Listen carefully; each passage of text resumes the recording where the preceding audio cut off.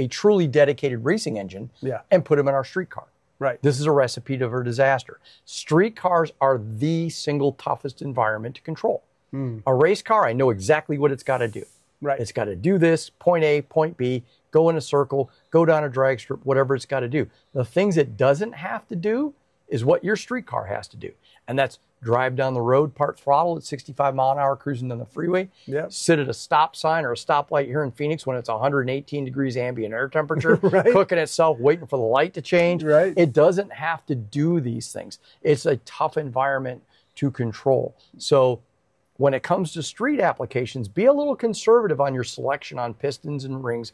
You know, I don't want to see you put great big thick stuff in it like the old 560 force, but hey, the 1/16th, 1/16th, 3/16th is a great combination. It's a little thinner, a little lighter, gets a little bit of some friction, but we really want to watch oil control ring tensions. We don't want to put super light oil rings in them because that's a recipe for disaster.